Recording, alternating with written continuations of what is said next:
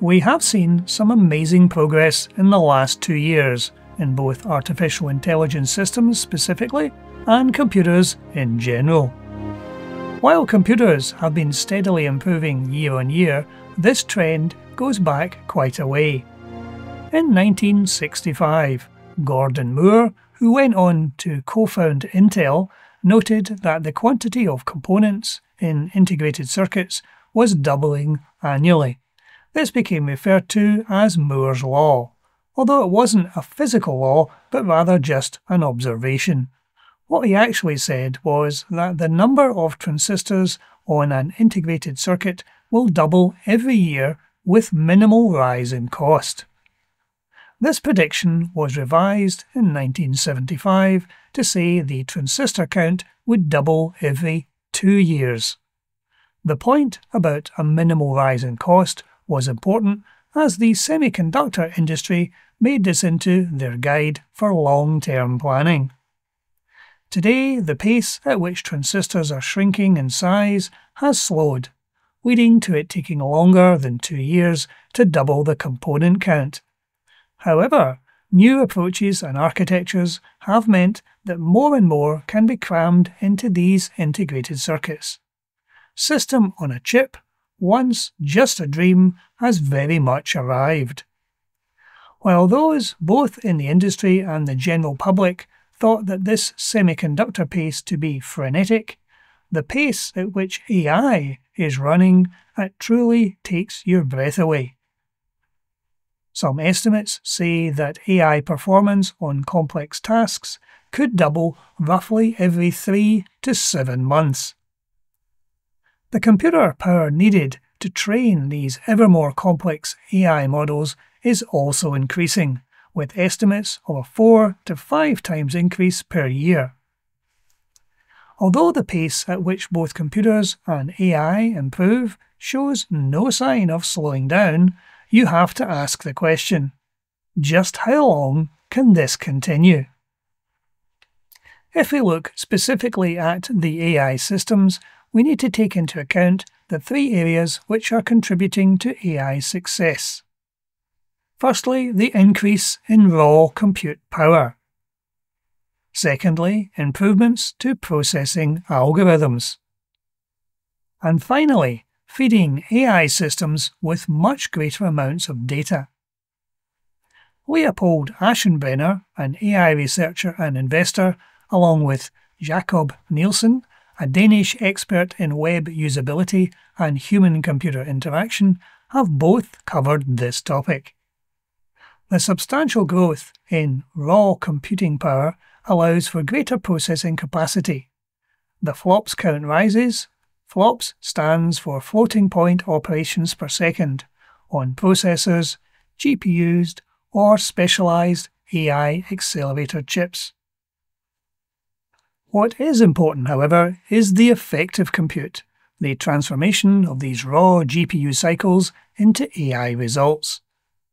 Additionally, advancements in the core AI algorithms have changed AI from barely managing to generate a sentence or two in 2019 to, by 2023, being capable of passing exams designed for 18-year-olds.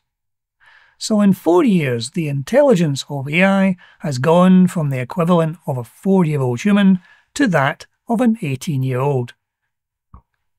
Naturally, AI systems are not presently regarded as conscious, and it is not reasonable to compare them directly to humans.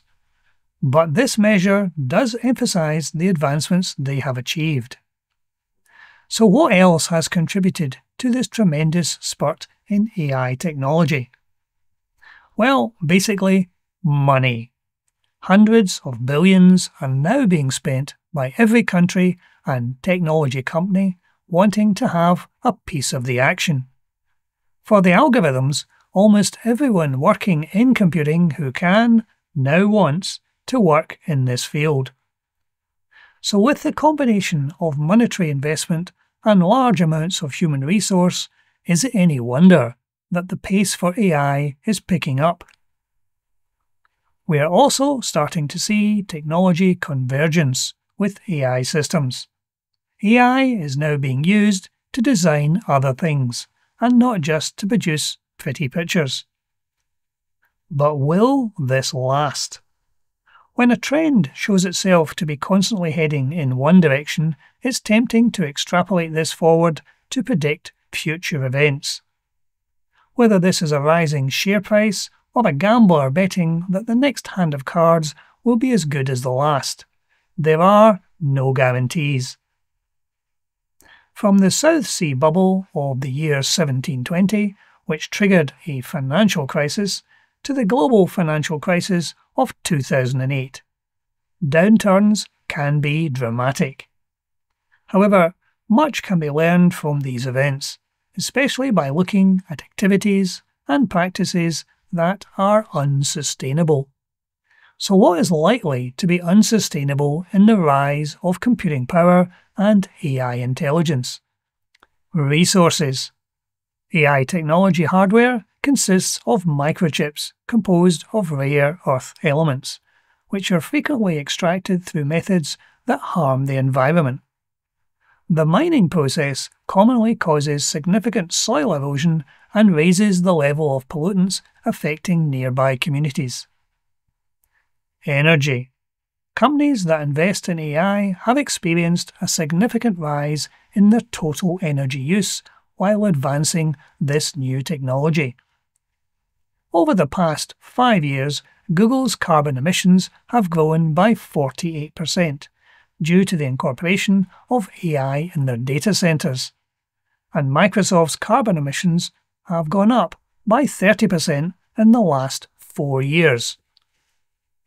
Significant efforts are underway to enhance the power efficiency of AI systems, but it is probable that these more efficient systems will be employed to perform additional tasks rather than simply completing the same amount of work more efficiently. It has been reported that a single ChatGPT query consumes 10 times the energy of a traditional non-AI Google search. Water. For each kilowatt hour of energy that the data centers consume, about 2 litres of water are needed for cooling purposes. The demand for water is only increasing as more AI data centers are constructed. According to some estimates, AI data centers worldwide use 6 times the amount of water consumed by the entire country of Denmark. Data. AI researchers foresee a possible scarcity of high-quality training data for AI systems, with some anticipating this could happen as soon as 2026, while others estimate the exhaustion of low-quality data between 2030 and 2060. This shortage is mainly caused by the growing need for data to train bigger and more intricate AI models, especially in natural language processing.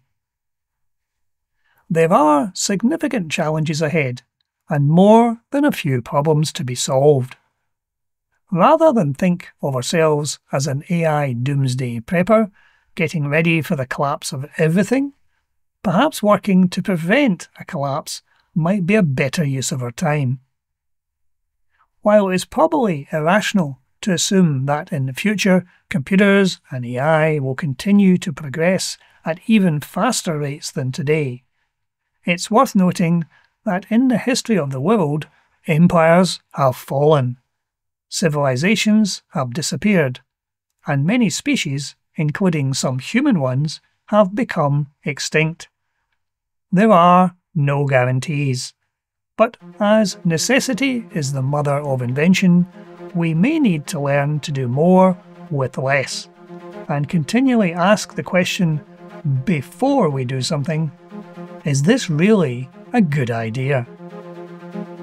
But that's it for today. Thank you for watching. Thank you for watching today's video. Please feel free to click on the link in the description below to discover more videos.